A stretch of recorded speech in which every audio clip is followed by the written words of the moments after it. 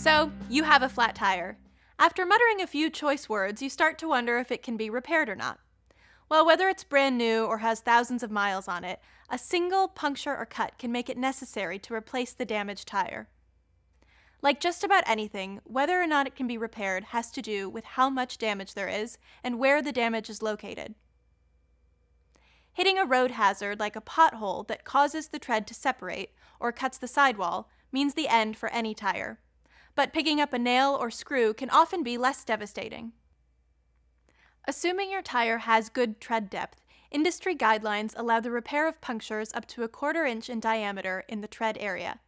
However, any punctures in the shoulder or sidewall are not repairable.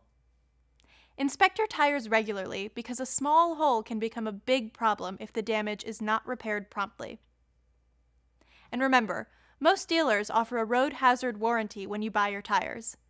You may find that the peace of mind it offers is worth it. I'm Leslie for Yokohama. Until next time, please drive safely.